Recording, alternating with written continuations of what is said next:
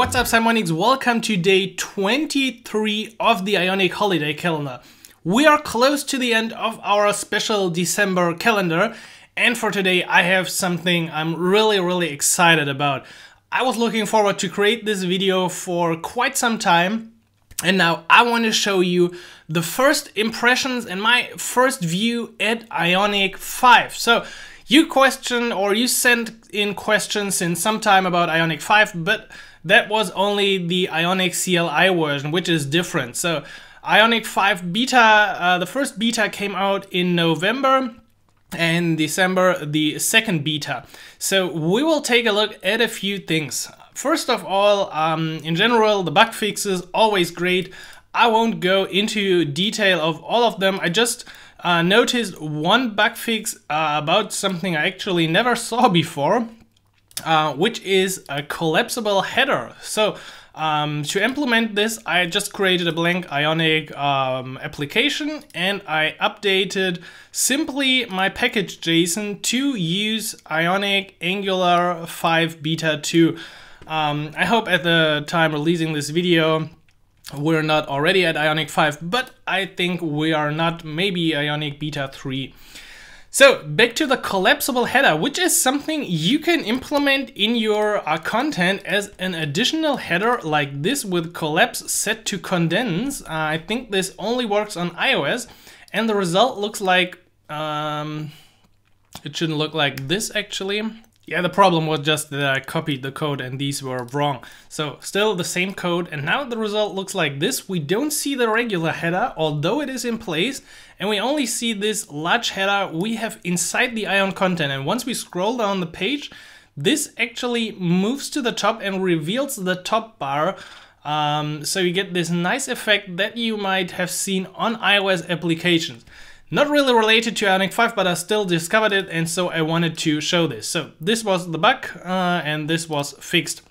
Additionally, some other great bug fixes as well, but the features are even more interesting. There's a lot about animation, and I think we will get started with the third one, which is add support for text area inputs. Something really simple, but having an alert with a text area wasn't possible in the past. But now somebody created this feature, and if you present an alert, you get a nice text area like this. The only thing I noticed so far is that the height of this text area is not set with an CSS variable. So I tried to dig into the code changes, but all I found was a regular variable, but we can still affect this by putting this little rule in our variables as CSS and targeting directly the text area alert input. So with that code in place, you could even have a huge text area right inside your alert. It's a little something, but once you come to a point where you need this feature, you will be happy that it exists. So that is a great thing about Ionic 5. Then let's move into two awesome new features, which are right here: expose Ionic animations via our Ionic animation controller and expose gestures by the gesture controller. So this does exactly what you think it does.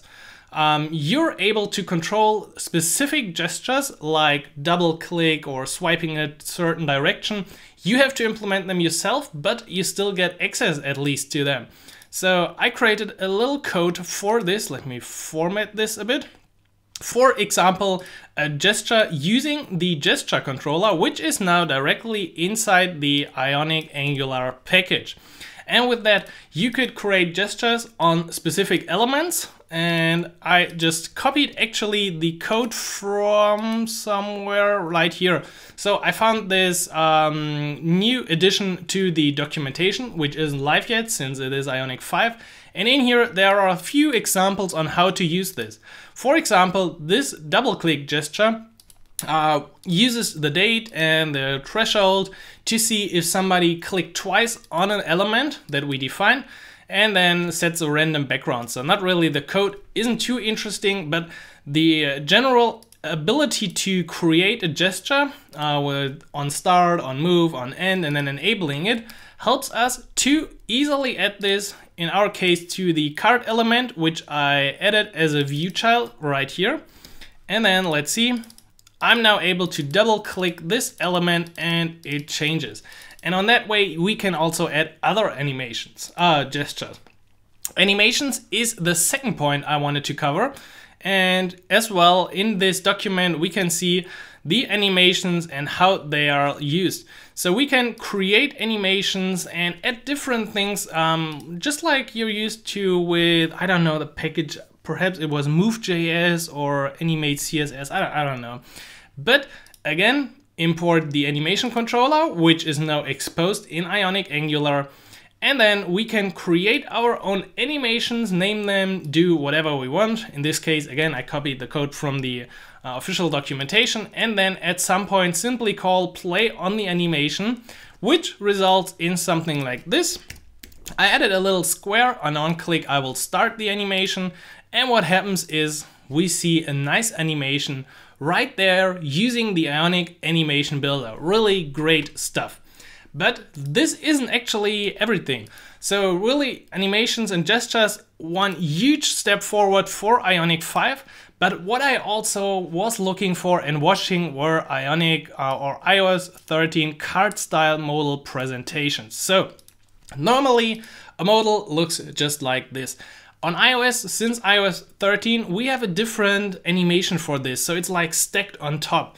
And now we can do this with Ionic. I really enjoy this. And the truth is, it is super easy to implement. So let's go back. Here we have the regular present modal functionality, really nothing special in here. But now we can add more to this. We can add a presenting element. And basically, this will be the foundation to calculate where the modal should be displayed for iOS. And in the examples, they injected to the controller, to the constructor, of course, the private router outlet from Ion router outlet. There we go. A bit too much in here because I was so excited. And then use the router outlet. Come on, I'm really so excited about this feature. Native element as a presenting element. And as well, a second option that we can add for iOS is swipe to close true. So with these two additions to our modal, the modal now suddenly looks like this. Oh, sweet Jesus, I really love this. And I can drag this down and you see the background coming up once again, the opacity of the overlay changes, and it is just amazing. And of course, they also implemented it, so this is the standard way of showing it on the regular element. And if you stack modal inside modal, you should get, as a presenting element, the current top element, which I already implemented in our modal page. So we can open the modal and open another, and you see the animation in the background. And this is really, I don't know what to say. I really think this is one of the biggest additions that I was looking for. I always try to look into what they solved. So for example, the animation, where is the, I don't know, somewhere is here the new feature. I think it was actually here at card style presentations. And then I just dig into this and try to find where they update the documentation to find the actual source on how to use it. But of course, this will be released when Ionic 5 is released. But this is just amazing. Besides that, there are just a few breaking changes. In the first beta 5.1, we can see the breaking changes, especially, I think it was in the beta 0 actually. The breaking changes, for example, are that we now are using CSS classes instead of these utilities. So wherever you have text center, you will also get a deprecated message normally with Ionic 4 already. So make sure that you already change them to this new class syntax. Events were finally removed. So we might have a video on the topic of RxJS and perhaps subjects in the future, or using Redux. I don't know what the name is actually. I have to get into that as well. Besides that, yeah, a few more changes that you can look up on the releases page. Especially the custom navigation changed. I think we highlighted this already in one of the videos in the calendar, that you have to use the Ion Nav link instead now.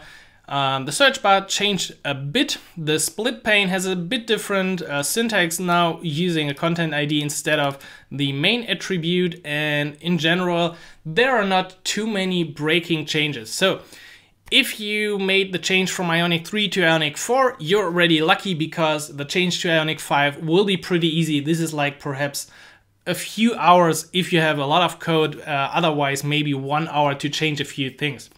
And what you get is a lot of bug fixes, improvements, the iOS 13 style you've seen, access to the gestures and animation controller. So a lot of things that we can cover in the next videos. If you're interested in them, of course, let me know below so I know what I can create for you in the next year.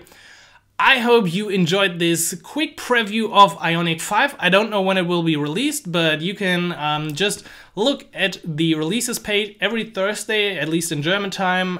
There's a new release. And of course, they will let you know when the final version is out. So, 2 more days in our calendar. Thanks for watching today. Stay subscribed if you're not yet subscribed. And then I will catch you tomorrow for a nice gift in our calendar.